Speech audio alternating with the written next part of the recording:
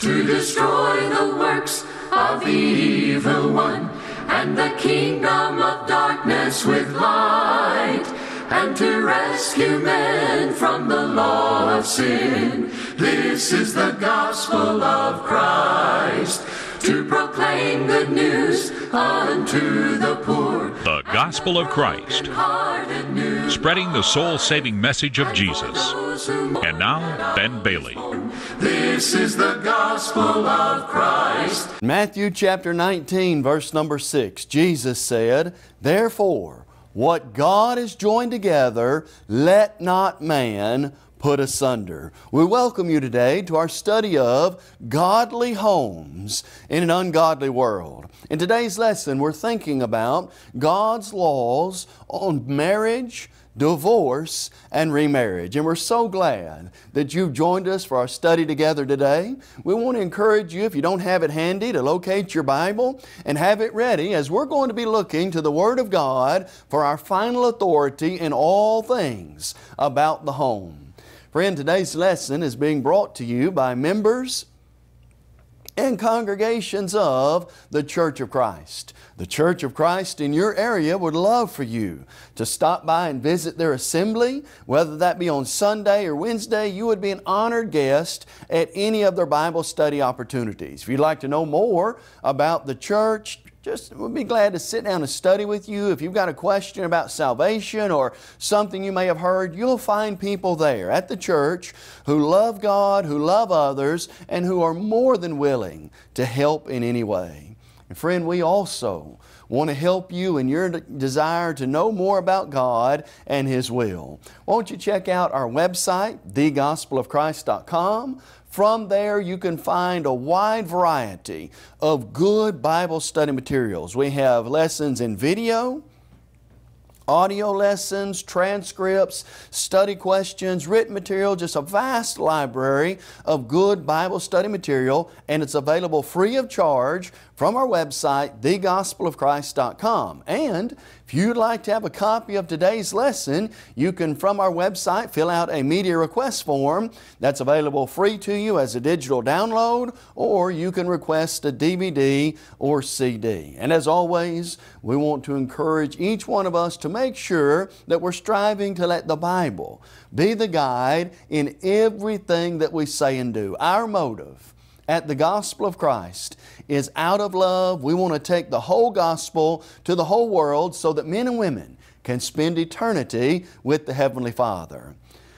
Today, as we think about this lesson, God's laws on marriage, divorce, and remarriage, friend, this is a subject that is so important for our world and for the home today. There's so much confusion about marriage. There's so much divorce and remarriage, and we want to know, what does God think about that, and how does that affect the home and make it a godly home? And so let's begin at the beginning by thinking about God's original plan, His original paradigm for the home. Open your Bible, if you would, to Genesis chapter 2, where we're going to learn the first thing about God's law on marriage. Genesis chapter 2 is where God instituted marriage and the home, and here we find His original plan for marriage. Genesis chapter 2, notice what the Bible says in verse number 24.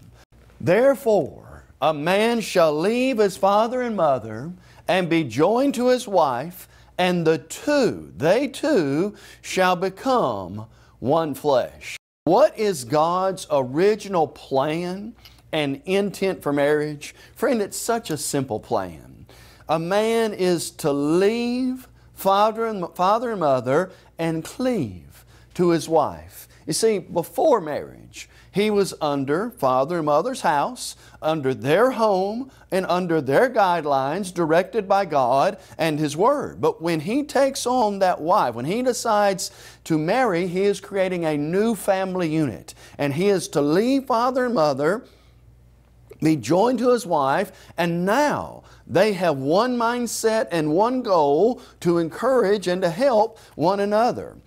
Friend, with this idea, please understand that father and mother also play a big part in making it possible for the husband and wife to be what they want to be. We have to sometimes let them make their own mistakes, their own decisions. We want to encourage and we want to help, but if they're going to be their own individual family unit, well, sometimes we've got to back off and let them do that so that they can merge together as one and be what God wants them to be in the family and in the home. And so God's original plan, one man, one woman, leaving father and mother, being joined together for life. In God's original plan, hear me well, in God's original plan, it was for life. Divorce was not a part of God's original plan. God wanted man and woman to stay together, and He still does, to stay together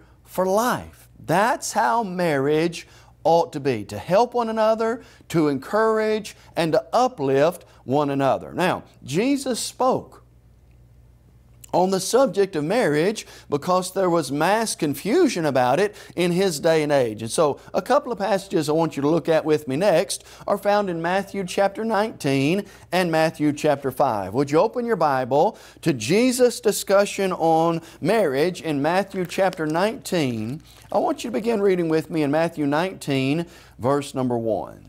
Jesus said this, "Now it came to pass, when Jesus had finished these sayings, that He departed from Galilee and came to the region of Judea beyond the Jordan. And great multitudes followed Him, and He healed them there. The Pharisees also came to Jesus, testing Him, and saying to Him, Is it lawful for a man to divorce his wife for just any reason? And He answered and said to them, Have you not read that He who made them at the beginning made them male and female, and said, For this reason a man shall leave his father and mother, and be joined to his wife, and the two shall become one flesh. So then they're no longer two, but one flesh. Therefore what God has joined together, let not man put asunder. They said to Him, Why then did Moses command to give a certificate of divorce and to put her away? Jesus said to them, Moses, because of the hardness of your heart, permitted you to divorce your wives. But notice this, but from the beginning it was not so. And I say to you, whoever divorces his wife except for sexual immorality and marries another commits adultery, and whoever marries her who is divorced commits adultery. Although it was given as an option, not as a command, the innocent party in Matthew 19:9 does have the right for fornication to remarry. Nothing is said about the guilty party. The guilty party is not given that right. And thus, any divorce, when we talk about God's law on marriage, divorce, and remarriage, any divorce that occurs for unlawful reasons other than fornication, which the word fornication is the Greek word porneia, which means illicit, unlicensed sexual activity outside the bonds of marriage. The only lawful activity involved in that is Hebrews 13:4. Marriage is honorable, the bed undefiled. God has created that union between one man and one woman, including the sexual union, to be right and holy and good. Outside of that, when there are sexual activity outside of that, that's contrary to God's will, and it demands, God demands, if people divorce for unlawful reasons, they both remain single and celibate or be reconciled. 1 Corinthians chapter 7, verses 10 and 11. Now, this is also repeated by Jesus in Matthew 5, verses 31 and 32. And you can hear what the Jews here. They had the idea, one side had the idea that you could divorce for any reason. Another had the idea that you couldn't divorce for any reason. Then there were those who stuck to what the Bible says about fornication and Jesus says. They say, well, Moses, why did Moses command? And Jesus said, wait a minute now. Moses permitted you. Don't say command. Moses permitted you. Why? Because of the hardness of your heart. Your heart was already hardened and your mind was made up. Moses permitted you to divorce your wives. But listen to this.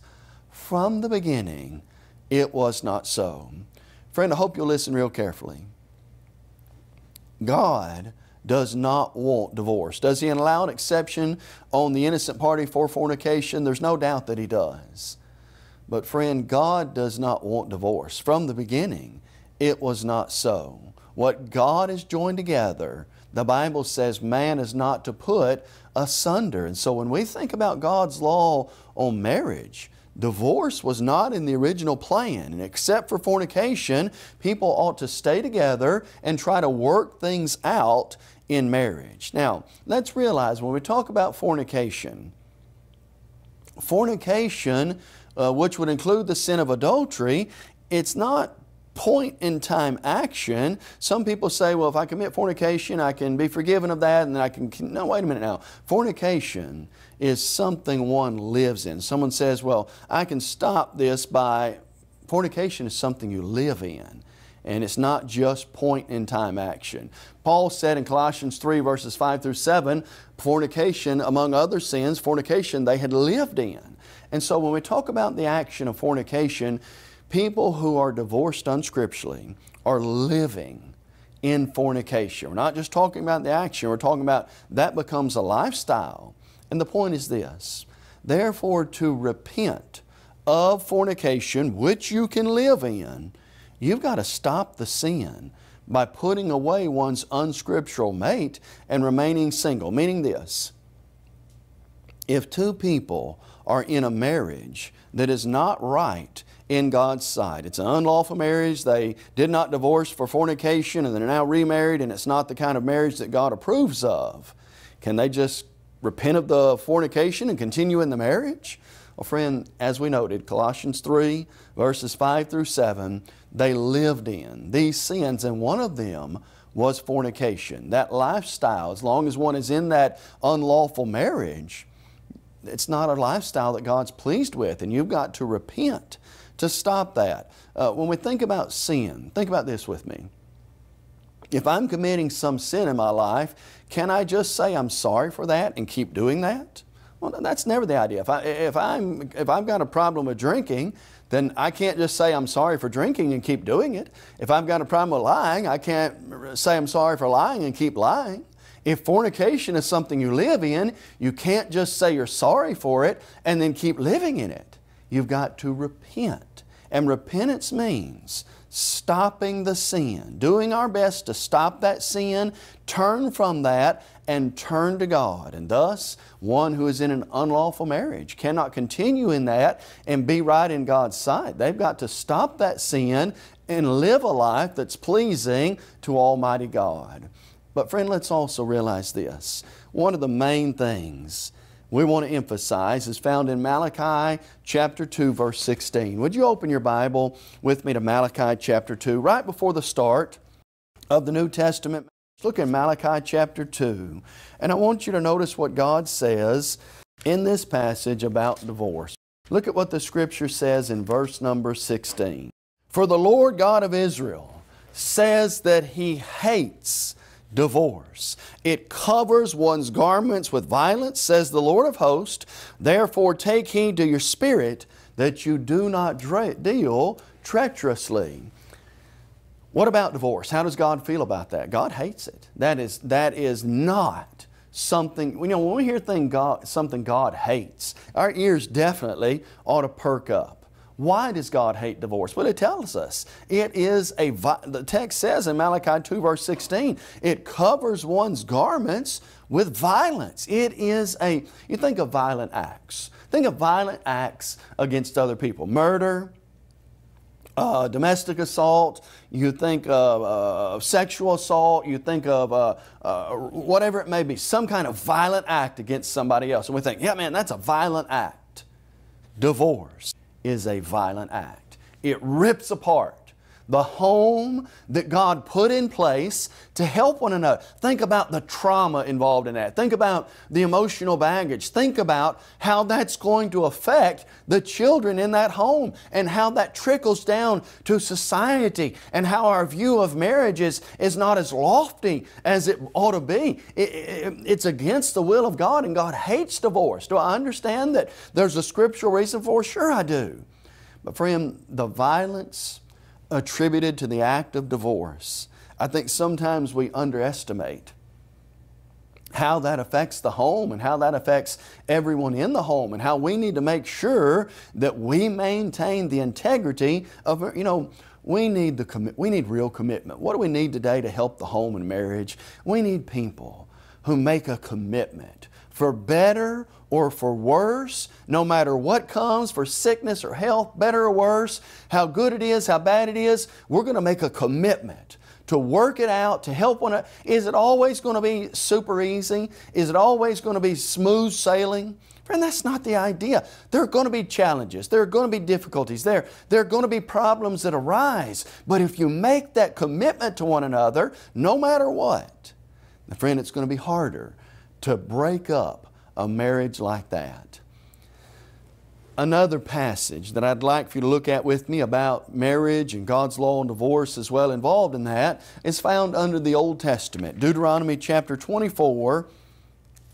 I want to ask you, if you would, to take your Bible and turn to Deuteronomy chapter 24, verses 1 through 4. In this context, and it's likely what they're referencing in Matthew chapter 19, Moses, because of the hardness of their heart, permitted them to divorce their wives, but even then it wasn't God's plan, and even then it was very likely the case that it was for fornication or sexual immorality. Look in Deuteronomy 24, verses 1 through 4.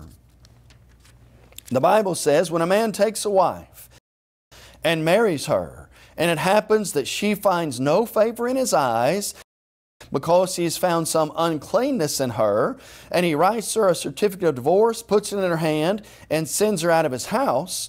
When she's departed from his house and goes away and becomes another man's wife, if the latter husband detests her and writes her a certificate of divorce, puts it in her hand, and sends her out of his house, or if the latter husband who dies who took her as wife, then her former husband who divorced her must not take her back to be his wife after she's defiled him, for that is an abomination before the Lord, and you shall not bring sin on the land which the Lord your God is giving you as an inheritance. And so here, Moses is permitting, like Jesus said, but listen to the reason. Because of uncleanness.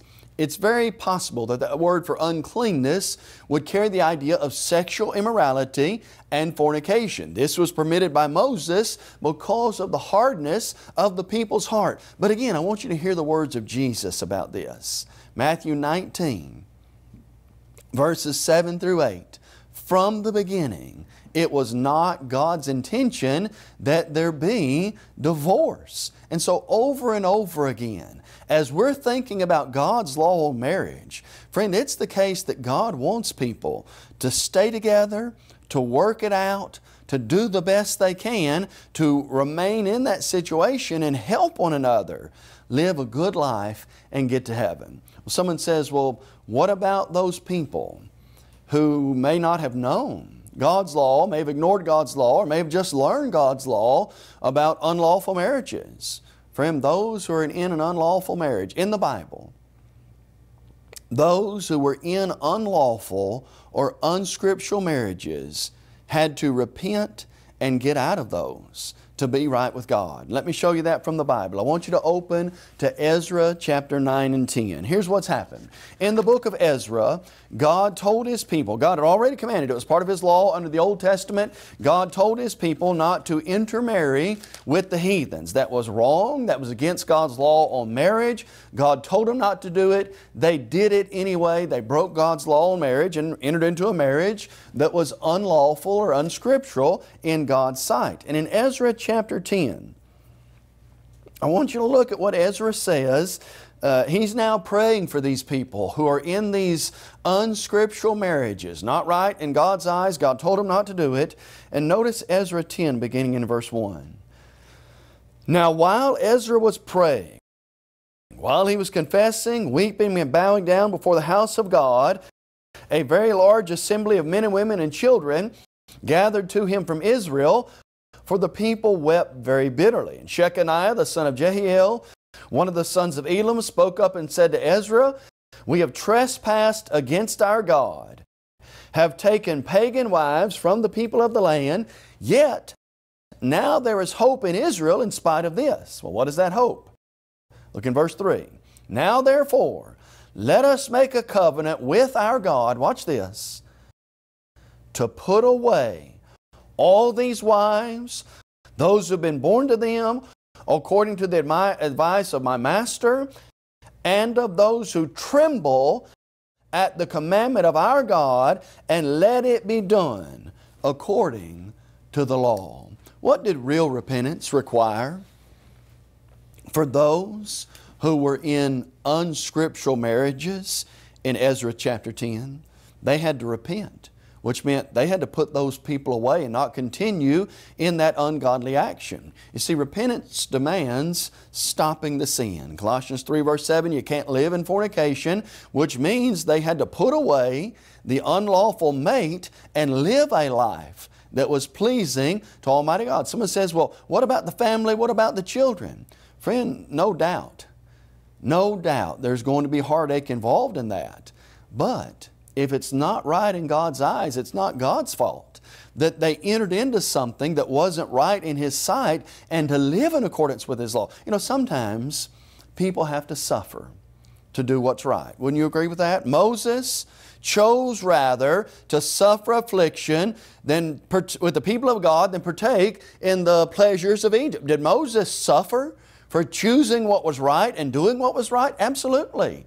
And friends, sometimes people who've entered into sins that are not right have to get out of those, and there may be suffering involved in that. And so when we think about God's law on marriage, we've got to realize it's designed to be for life. Only reason for divorce is fornication.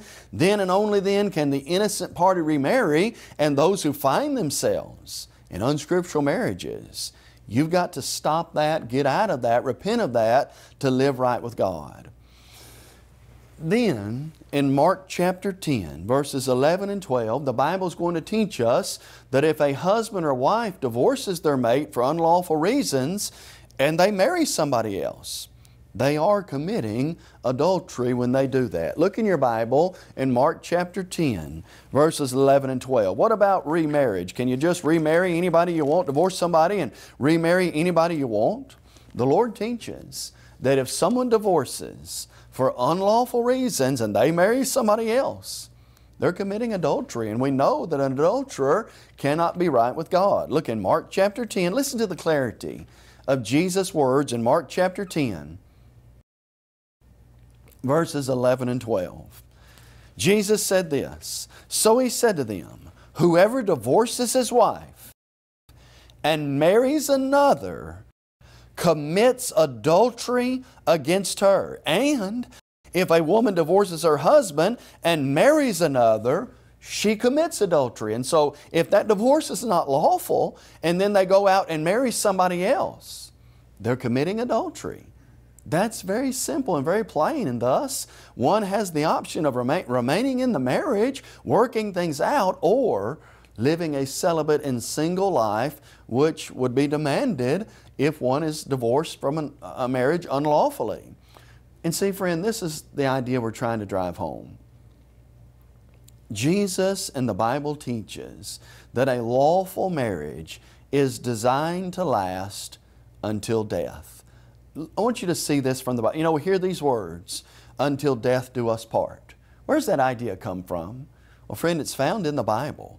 Turn in your New Testament to Romans chapter 7. The principle is definitely found in the Bible. Turn to Romans chapter 7.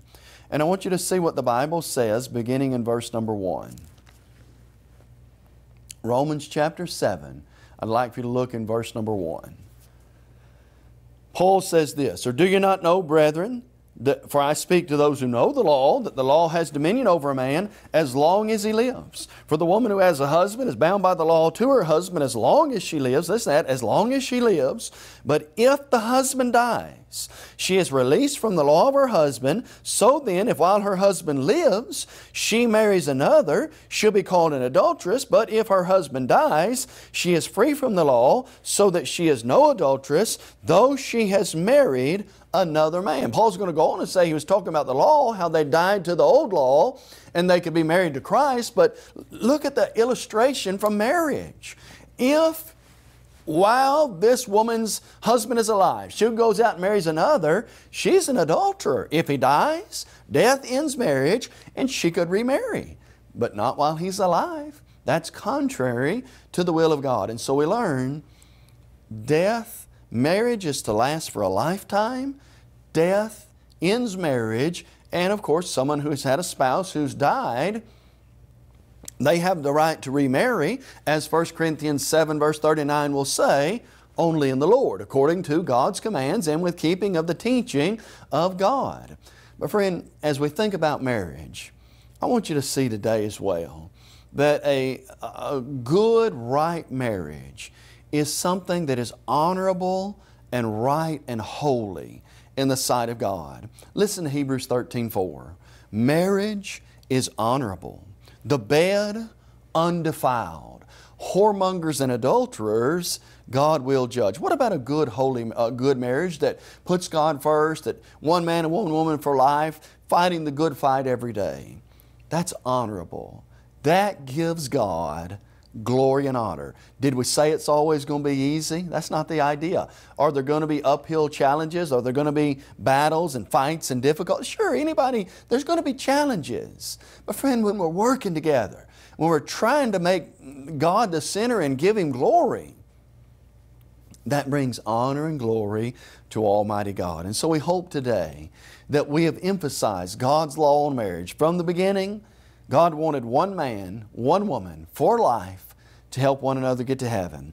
Jesus, no doubt, gave the exception to the innocent party for fornication, but even God, He hates divorce. He doesn't want that to occur, and we want to do everything possible to work that out and to be what God wants us to be. And so, friend, let's do our best to live good, holy lives. Let's be good listeners. Let's be forgiving. Let's try to help one another, and let's make it our aim. Here's what the Bible, Genesis 2 verse 18. God saw that it was not good for man to be alone. He made him a helper comparable to them. If you found a mate in this life, how blessed you are with somebody that can help you through life and ultimately help you spiritually to be what God wants you to be. And so again, we're so glad that you've joined us for our study of godly homes in an ungodly world. And let's make our marriages great. Let's work on them. Let's encourage and help one another. And let's do everything we can to ultimately get to heaven. We hope you'll join us next time as we think more about godly homes in an ungodly world. You may have just joined our program and are wondering, what is the Gospel of Christ? The Gospel of Christ is an evangelistic work of the churches of Christ that reaches the whole world with the Gospel through TV, streaming, free media, and internet. Our motto is truly to take the whole Gospel to the whole world. We believe in having a book, chapter, and verse for everything we say and do. And unlike many religious groups today, we're concerned about lost souls, not your wallet. This is the Gospel of Christ. Visit thegospelofchrist.com for a host of Bible study materials, including audio and video of our lessons. Request your copy of today's lesson by completing a media request form online. On-demand downloads are also available at thegospelofchrist.com. We would love to hear from you. Email us at mail@thegospelofchrist.com or call 844-6-GOSPEL. You may also write us at the address on your screen. Search your app store for The Gospel of Christ to access our mobile app on your smartphone.